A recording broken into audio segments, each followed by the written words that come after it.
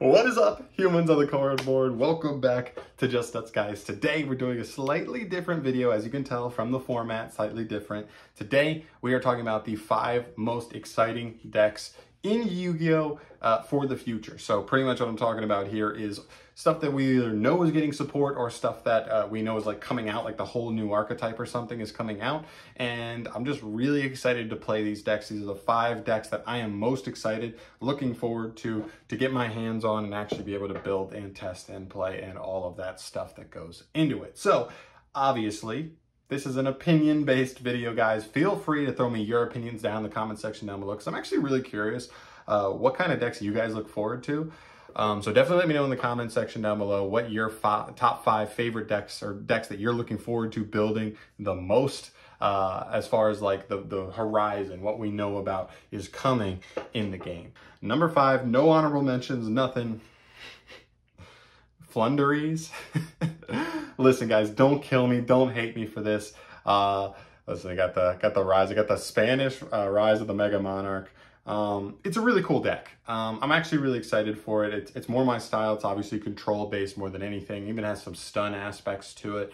But it also has like weird little combo aspects to it. So it's a really, really cool strategy. And I think it's more, a lot of people are just calling it like a monkey deck, but I do think there is more than just what's on the surface to this deck. There's a bunch of different layers. You can play some generic Wing Beast stuff. You can play really, really cool cards that like not a lot of decks that are relevant to the metagame get to play. I'm talking about Pot of Duality in the main deck, as well as Prosperity and Extravagance. I'm also talking about like D-Shifter, D-Fisher, and Macrocosmos. This deck does not care about the graveyard at all, so that's another thing to consider as well.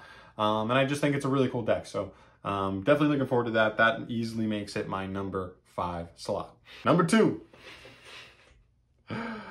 Agents. This is a really, really cool deck. So if you don't know, well, I didn't even mention it before. Flunderies is coming out in Burst of Destiny. Whatever. It's the next core set for like a little over 2 months away from it. Not a big deal. Agents, though, is a little bit more tricky. And a couple of these are a little bit more tricky. Okay? Agents is a structure deck in the OCG. It just got a new one. It's part of their R series where they redo older structure decks and try to revamp them for the modern game. Really cool idea. I love what they're doing with it, and Agents is no exception. This was an archetype that I liked for a long time. Even when I was younger, I loved like the idea of, you know, Master Hyperion and the other agent cards, even though they weren't nearly as good. Hyperion was good, the other ones weren't as good. But now with the new revamps, it's crazy. I mean, when you look at the new cards in this structure deck, you're literally like, that's a good card. That's a good card. That's a really good card. That's a good card. That's good. It's like every single card is going to be played in the deck. It's like crazy. So I think when you really combine it all together, it's really strong. Also, this is kind of like a fairy good stuff kind of deck, which I tend to like, obviously with like the insect deck and some of the Cybers decks I've played. Because one of those decks where you just have like Archlord Christia seems like it's going to have a really comfy home in this deck. You have stuff like Herald of Orange Light. That card might be banned by the time we get these cards. Who knows?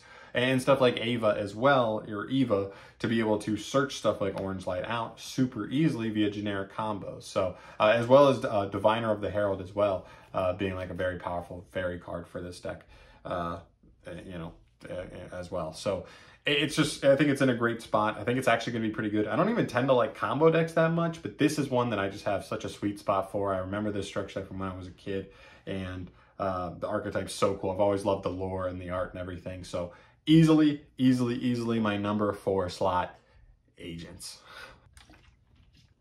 All right, sliding into the number 3 slot, Code Talkers. Now this one actually, you probably won't be surprised. Maybe you'll be surprised that it's not even higher on this list. But Code Talkers, and probably one of the decks I'm most known for on my channel. I did a good amount of Code Talker content a couple months ago. It did really well. Other than Lair of Darkness, this might be the second deck I'm actually known for on the channel, which is really funny.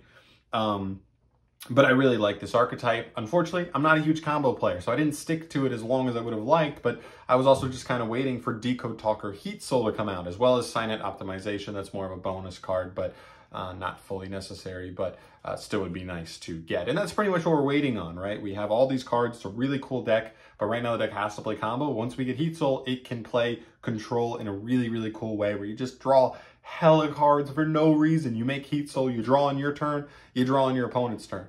So you're drawing 2 free cards. You're just pretty much playing a small condensed Cyberse package in the build that I'm thinking of playing, with a bunch of just like utility cards, hand traps, just really strong generic cards that you just want to draw into, and you just run away with advantage. It's crazy. You also have very strong power plays you can get into very quickly to just run games out with like Access Code Talker and stuff like that.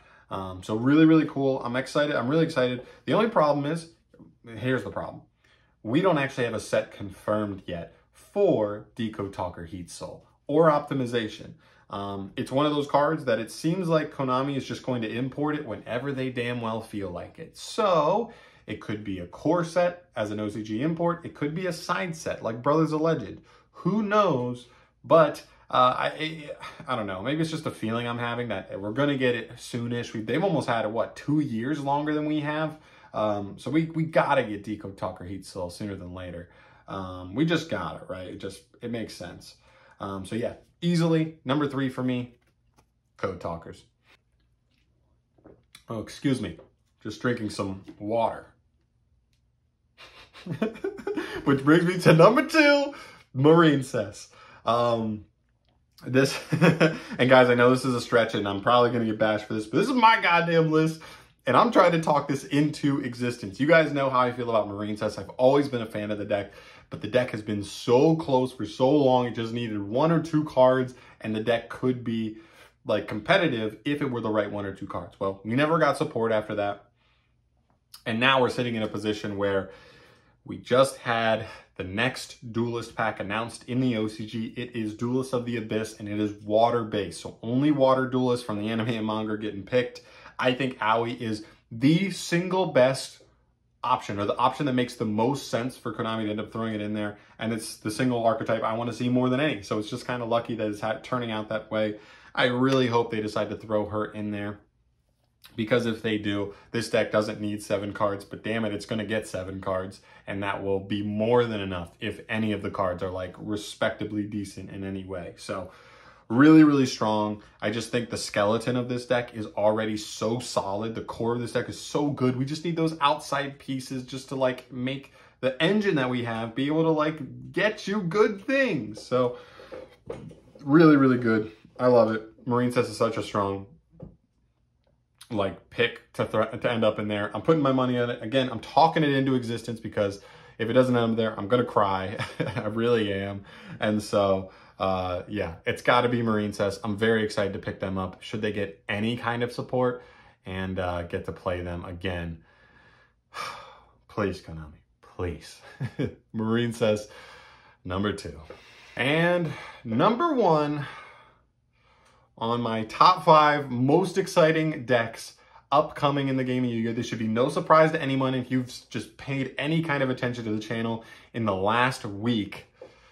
It's B-Troopers. It's gotta be B-Troopers. This archetype is so cool. I've been having a really good time playing them. I'm not even really a combo player, and this deck is pretty combo-y, but I think it's very unique in the way it wants to do everything.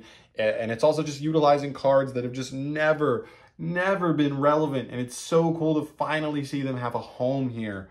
Like, it just feels like insects have been like plants or zombies, or one of those archetypes that like all the stuff that's the same type like just works together.